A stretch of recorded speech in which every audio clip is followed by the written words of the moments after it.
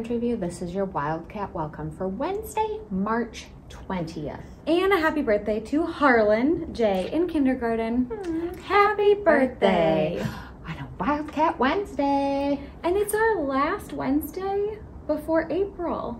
Oh my goodness. I know. Isn't that wild? Wow. I know. So the focus is still I am safe. Thank goodness. We are talking about mental and emotional safety with our words, our thoughts, our feelings. And so we have some fifth graders who have something to say about it. I can't wait to see what they have to say. I've noticed people being safe by being inclusive during recess. I've noticed people being safe by walking out and not yelling. Wildcat Wiggle!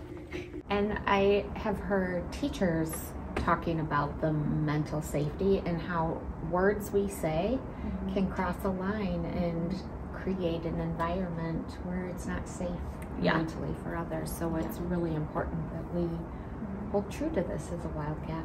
Yes, we can do that. Yes, we can. Well, it's that time in our announcements, and we are honoring Women's History Month.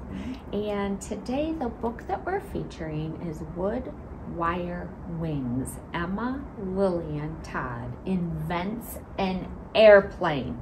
And the author of this book is Kristen W. Larson. So in this book, you are going to explore both the failures and successes of the self-taught engineer, Emma Lillian Todd, as she designs an airplane in the early 1900s.